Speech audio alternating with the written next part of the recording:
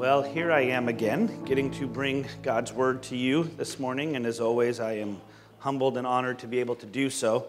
I will share with you, this message has been a tough one for me. This one has been challenging. If you look at the bulletin, you see the passage is Romans 6. Now, how foolish is that, to try and do Romans 6 in a single Sunday morning message? But we will figure out how we're going to do that as we get going. But I've often talked about how hard it is to get up here and to bring one message, to get one opportunity to expound upon God's word and hit some powerful truths, and it really is challenging. There are so many things that I would love to share with all of you.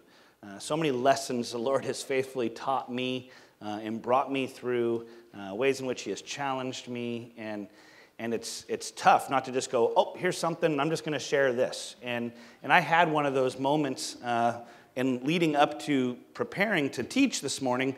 A gentleman in our church, actually I think he's in here somewhere, Al Gilbertson, had posted on his Facebook kind of a quote from a newsletter article I had written back in 2013. And so I was tagged in it, and so I saw the quote, and I happened to be at the hospital with a dear St. Pat Kingston and her husband Will when I found it, and I was sharing with her. I said, I think I may preach on this, as I was thinking about it, and I read it to her, and she goes, you said that? And I go, yes, Pat, I said that. I'm like, why so surprised, But I'm going to share with you what that was about. I'm not going to preach on it, but I just felt the need to at least throw it out there for you because I was really encouraged by it. And so it came out of a passage of Scripture in the Gospels. It's as Jesus was in the Garden of Gethsemane, and the passage says, and behold, one of those who were with Jesus reached and drew out his sword and struck the slave of the high priest and cut off his ear. And then Jesus said to him, put your sword back into its place, for all those who take up the sword shall perish by the sword. Or do you think that I cannot appeal to my Father, and He will at once put at my disposal 12 legions of angels? And as I was contemplating that passage in the newsletter article, I made the point that it's so interesting not to think about the fact that Jesus had the power and the authority to call down 12 legions of angels, but it said He chose not to. For us, when we find ourselves in difficult circumstances and challenging times, and if we have the ability to remove those challenges or those circumstances, how many of us don't do it? I know I do. I jump at the opportunity to get out of those difficult times. And so I share that with you this morning, just as some food for thought, to think about maybe those areas in life where we're avoiding going through some tough things that the Lord has for us. Because Christ knew what was ahead of Him was painful and was difficult, but served a beautiful purpose. They would be willing to go through the tough times. But we're not covering that this morning. We're not talking about that. I didn't feel like it was fair. It's not really the point of that passage of Scripture, so I wasn't going to go and do that whole thing. But instead, I've chosen to talk about something that I have had many conversations with folks about over the years, many difficult conversations with folks about. And to be honest, I'm not sure I always handled those conversations well. I think that there are times in which I've missed the mark in talking about the issue found in Romans 6, and really the issue is sin. We're going to be talking about sin this morning, but more specifically, what does it mean to be dead to sin but alive to God in Christ Jesus? That's the message that we are given in Romans chapter 6. I'm going to do something a little different. It's a little out of the norm. I'm going to read all of Romans chapter 6 for us. I know it's a lot. I'm going to ask you to hang with me, but I think it's important that we hear the fullness of the context of what is going on here. So follow along, starting in Romans chapter 6, verse 1. He says, what shall we say then? Are we to continue in sin so that grace may increase? May it never be. How shall we who died to sin still live in it? Or do you not know that all of us who have been baptized into Christ Jesus have been baptized into His death? Therefore, we have been buried with Him through baptism into death, so that as Christ was raised from the dead through the glory of the Father, so we too might walk in newness of life. For if we have become united with him in the likeness of his death, certainly we shall also be in the likeness of his resurrection. Knowing this, that our old self was crucified with him in order that our body of sin might be done away with, so that we would no longer be slaves to sin, for he who has died is freed from sin. Now, if we have died with Christ, we believe that we shall also live with him, knowing that Christ, having been raised from the dead, is never to die again. Death no longer is master over him. For the death that he died to sin once for all. But the life that he lives to God. Even so, consider yourselves to be dead to sin, but alive to God in Christ Jesus. Therefore, do not let sin reign in your mortal body so that you obey its lust. And do not go on presenting the members of your body to sin as instruments of unrighteousness, but present yourselves to God as those alive from the dead, and your members as instruments of righteousness to God. For sin shall not be master over you, for you are not under the law, but under grace. What then? Shall we sin because we are not under the law, but under grace? May it never be.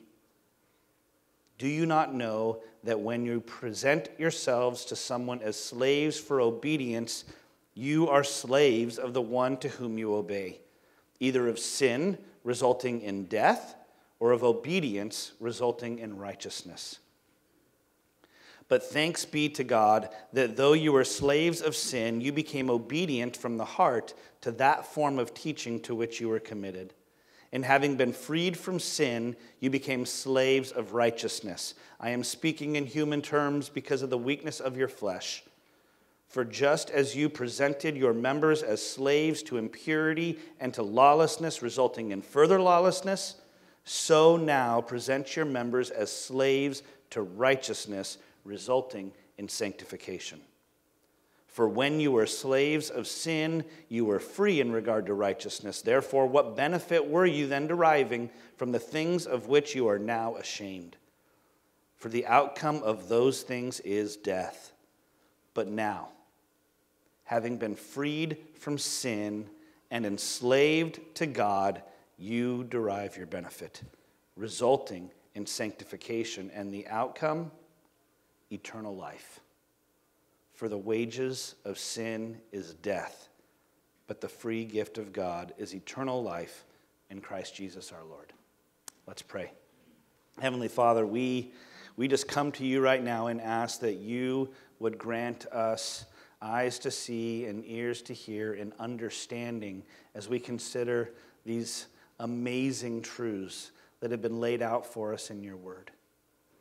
Father, help us to hear and to receive and to be changed and transformed as a result.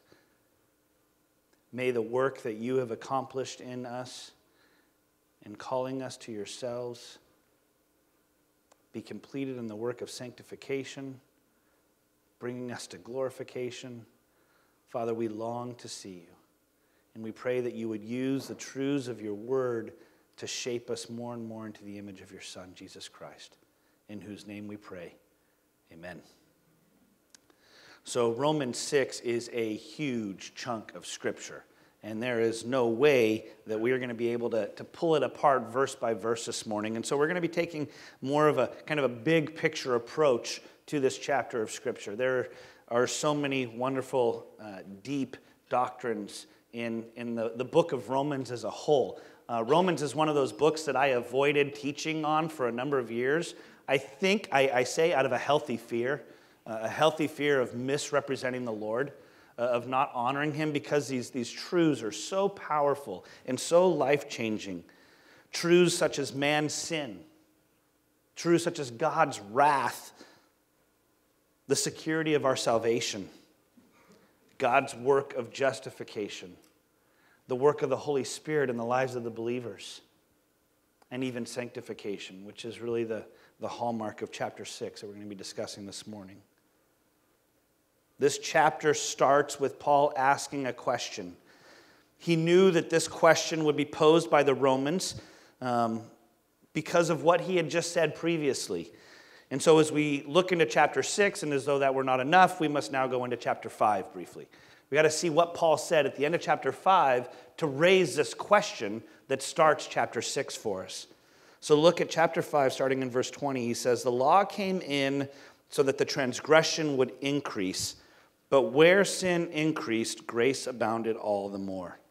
So that as sin reigned in death, even so grace would reign through righteousness to eternal life through Jesus Christ our Lord." The phrase found in there, "law came in so that the transgression would increase," can seem difficult at first glance. But the point is simple. Where there is no law, there is no sin.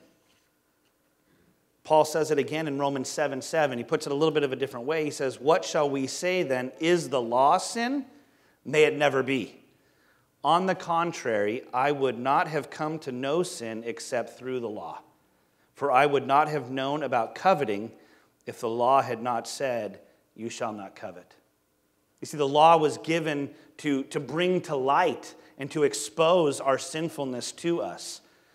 We were made aware of truth and of right and wrong to show us how much we miss the mark, how often we sin. The law was there to expose our sin. And as believers, that should help to make us even more keenly aware of the extent of God's grace poured out in our lives, right? As we understand more of our sinfulness, we get a better glimpse of His grace poured out. But unfortunately, oftentimes, exposure to the law, exposure to rules, often leads also to serve and lead us into sin. That's just the reality. As I was going through my studies this week, I came across a story about a pastor who had decided he wanted his people to see this vast list of specific sins that are laid out for us in the Scripture. He came up with 65 specific sins that are addressed in God's Word. And so he decided on a Sunday morning he was going to get up. There was just a little bit of worship through music and everything. And then he goes, "There's no real sermon. I'm just going to stand here and read 65 different sins." And he read them to the congregation on a Sunday morning. Later that week, he received a note from one of his congregants at the church. And the note said, "Pastor, I just want to thank you so much for sharing that list with us." He says it was really eye-opening. There were many sins that I had not even known were sins. I look forward to trying them. The exposure of things that we didn't even know were wrong sometimes now kind of gets our mind going, "Oh, that could be interesting," and we go down paths. And that's exactly what took place here. And the law exposed our sin, exposed all the ways in which we sin against our holy God. All that to say that the statement at the end of chapter 5 is one that would lead to a natural question, right? It would lead to the question that starts chapter 6. Are we to continue in sin that grace may increase? And it garners an immediate response from Paul. He says, "May it never be. No way." But why not? Hey, if grace is made more of when I sin, then don't we want people to see more grace? Isn't grace a good thing? That's the path that people naturally go down. He goes on to say, "How shall we who died to sin still live in it?" See, the point he's saying is, no. You are a child of God. You have put your faith in Him. How have you who died to sin still live in it? It can't be. Galatians 2:20 puts it this way. He says, "I have been crucified with Christ, and it is no longer I who live, but Christ who lives in me. And the life which I now live in the flesh, I live by faith in the Son of God who loved me and gave Himself up for me." Or in Colossians 3, verses 1 through 3, which say, "Therefore, if you have been raised up with Christ, keep seeking the things above, where Christ is seated at the right hand of God. Set your mind on the things above, not on the things that are on earth, for you have died, and your life is hidden with Christ in God.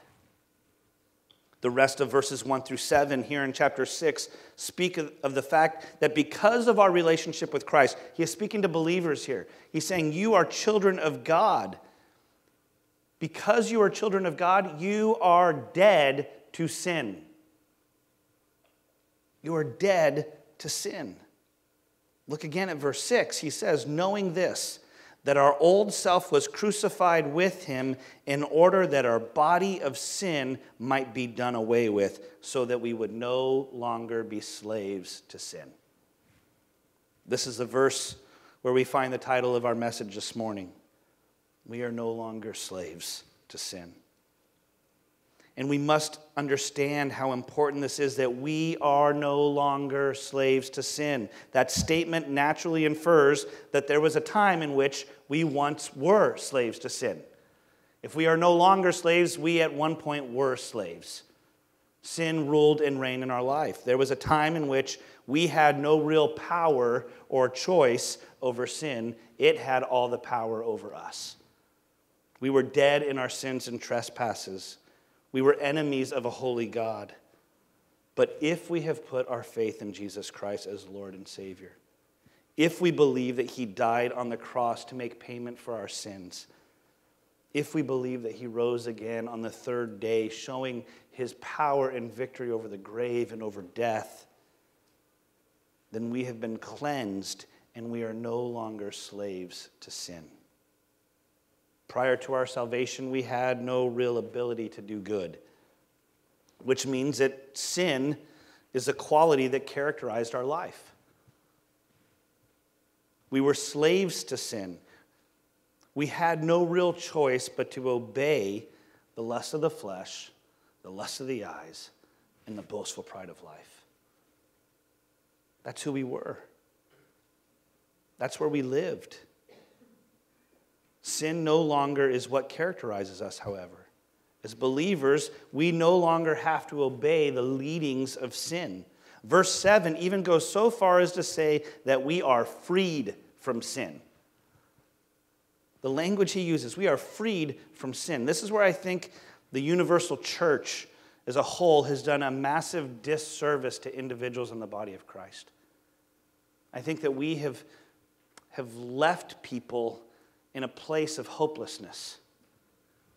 We've left people in a place where they just think, I'm just going to sin for the rest of my life. Sin has power over me. I can't get away from it. I can't escape it. You guys, that's a lie from the pit of hell. That is not what God's word has to say. And I stand here and I tell you this. I have experienced freedom from sin. I have experienced victory over sin in my life. I was an alcoholic for 8 years of my life. I started drinking at a young age. And December 25th, 1998 was the end. 20 years coming up this month of sobriety. That is a work of God. That is a work of God. Sin is no longer what characterizes us. The power of sin over us is not what we are stuck with. But I do have to admit, there are times in which I had conversations with people where I just kind of left them in that place of, I was just like, you're going to struggle your whole life. Sin's just going to be there, you know? And I think that's missing the mark. That's not the way that our relationship to sin is described in God's word, especially not here in Romans 6. Romans 6 is described very different. Look again, verse 8.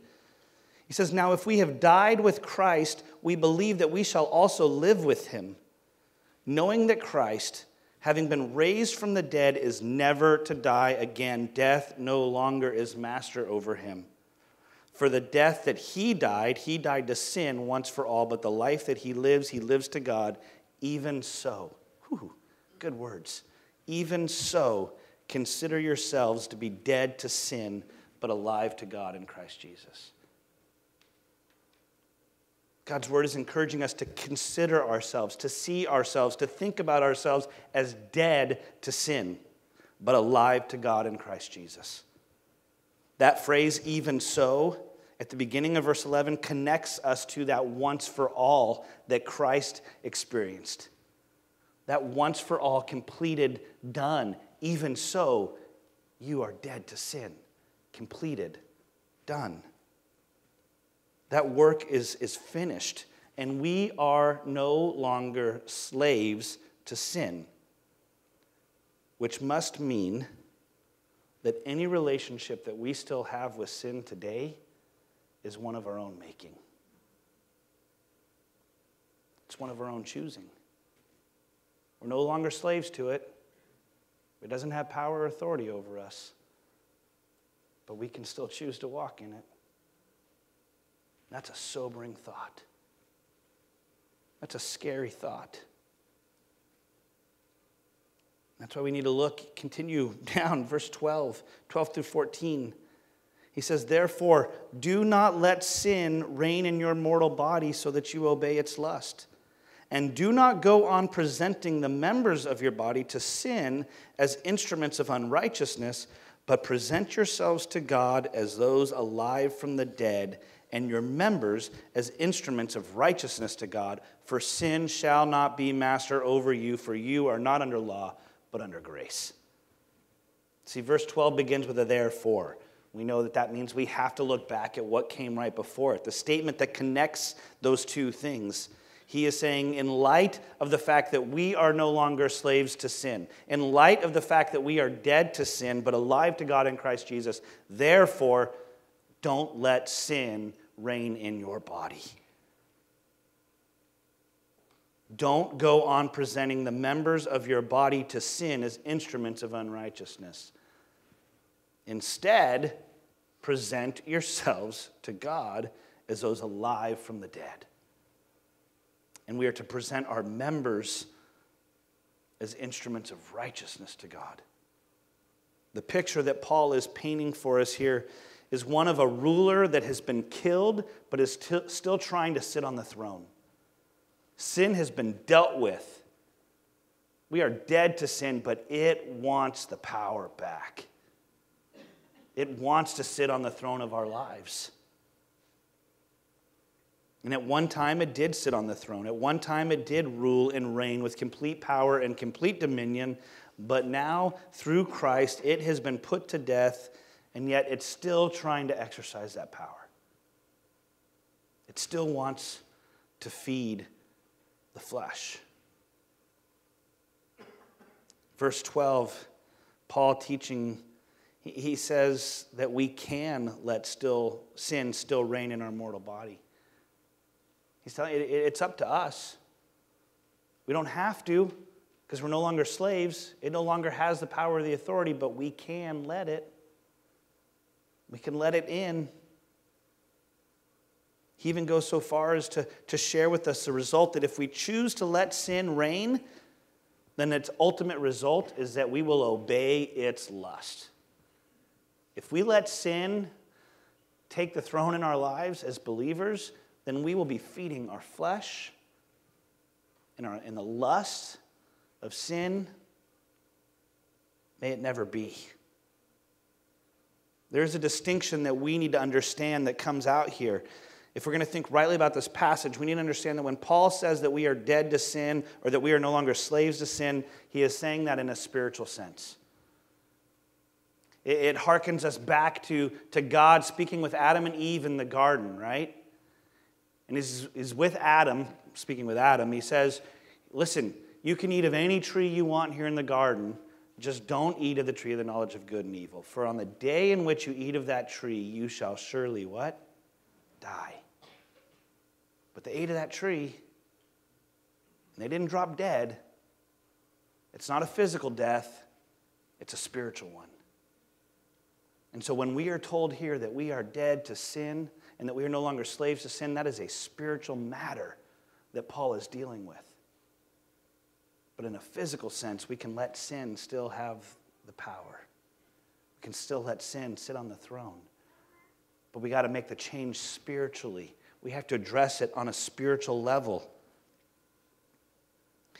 And yet, when we think about that change and dealing with that, it's easy to fall into the trap of legalism, to be on guard against this, that we just think that we can naturally come up with a list of do's and don'ts, and here I'm going to avoid this, I'm going to avoid that, and I'm going to take care of it, and I won't fall into this, and I won't fall into that.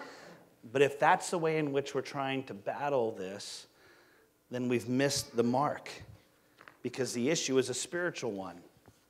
It is a spiritual battle that needs to be waged. We need to be growing spiritually. We need to be feeding our spiritual body so that we will not fall for the temptations of sin to feed our flesh.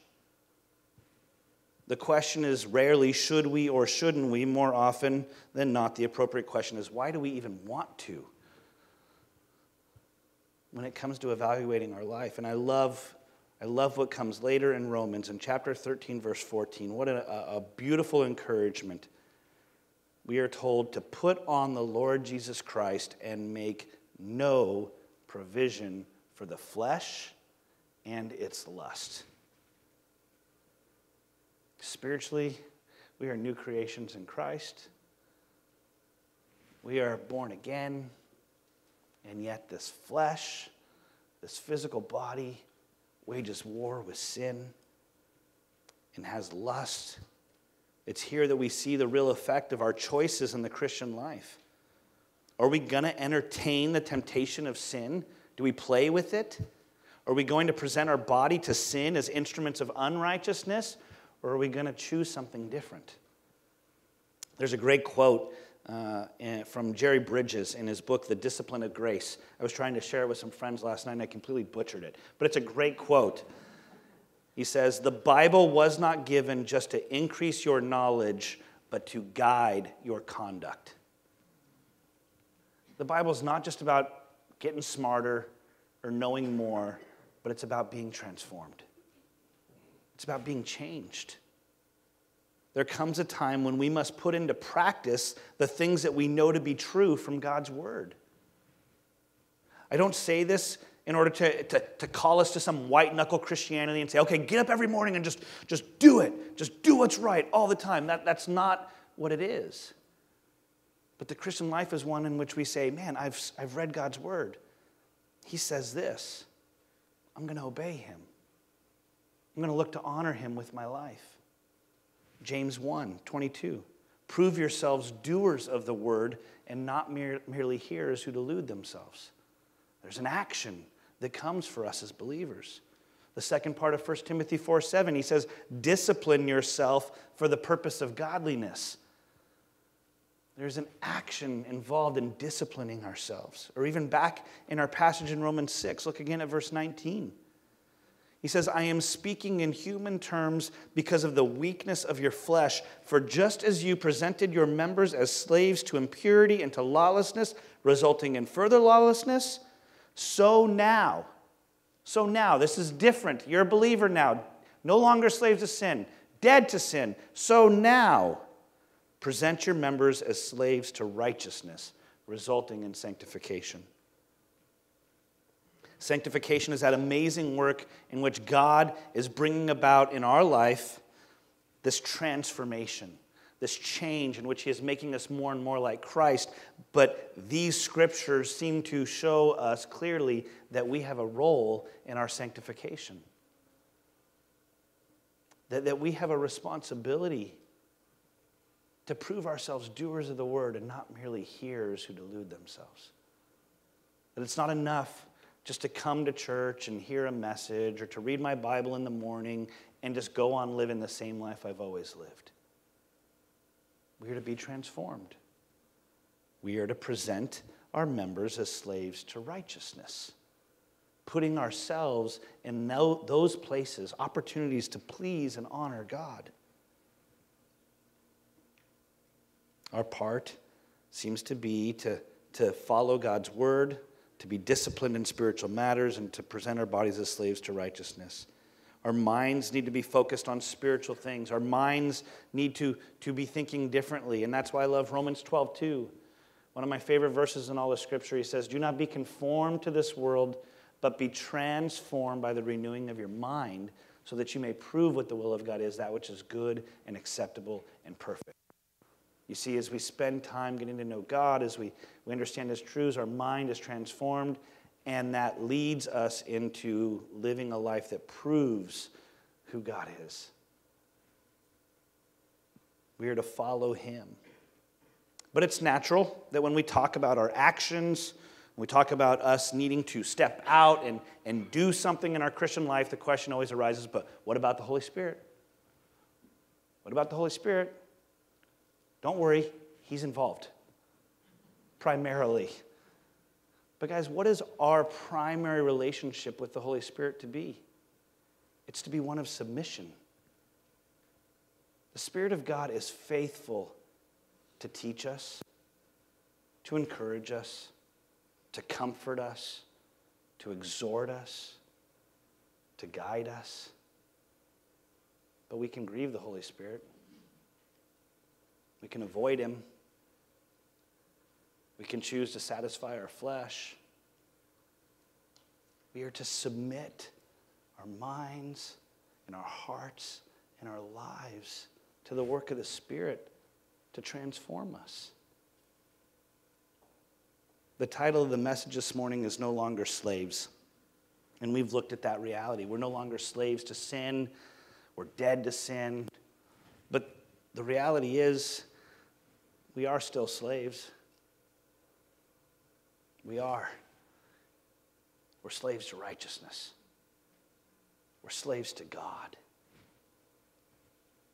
Verse 22, having been freed from sin and enslaved to God, you derive your benefit, resulting in sanctification, and the outcome, eternal life. Sin is no longer on the throne of our lives. We should no longer live in obedience to its lust, to its desires. Instead, we are to live as slaves to God, in obedience to Him, presenting our members to righteousness, not entertaining sinfulness, not entertaining the things of this world, but pursuing holiness, honoring Him. John MacArthur, in his commentary on this section of Scripture, summarizes it so well. He says, for those who have been freed from sin and enslaved to God through faith in Jesus Christ, the benefit is sanctification, and the outcome is eternal life. In salvation, God not only frees us from sin's ultimate penalty, but frees us from its present tyranny.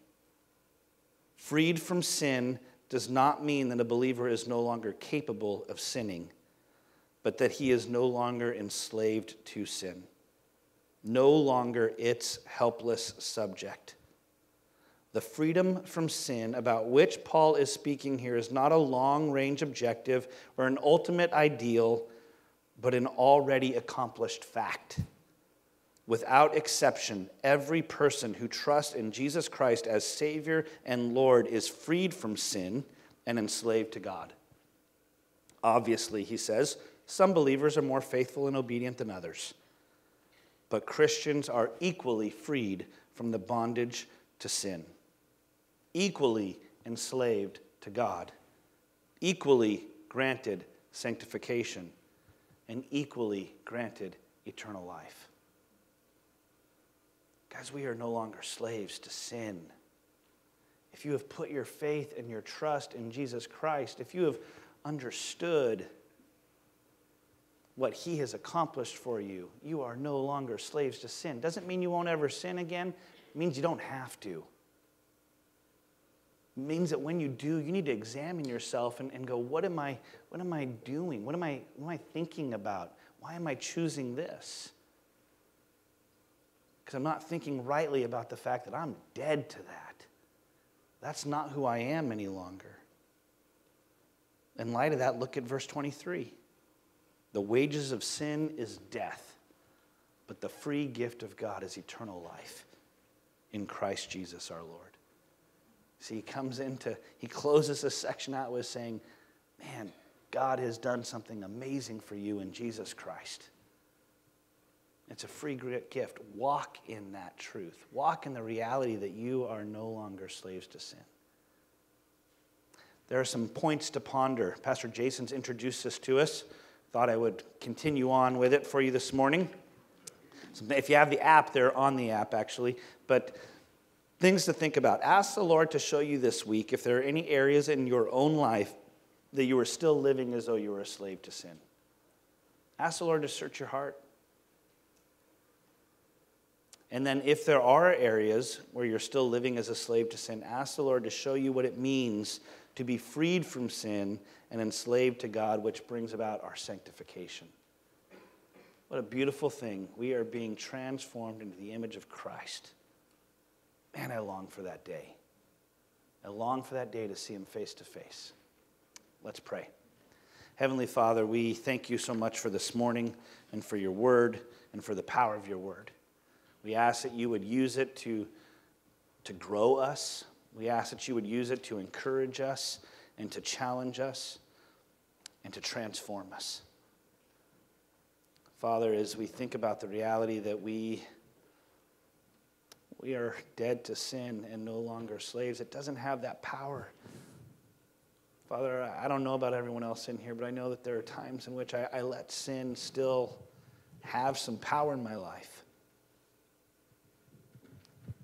Father, I pray that for each of us, we would walk in the reality that we're not condemned to that. That we can choose to present our members as instruments of righteousness, to honor you with our lives, to be changed. Father, do this for your glory, we pray. In Jesus' name, amen.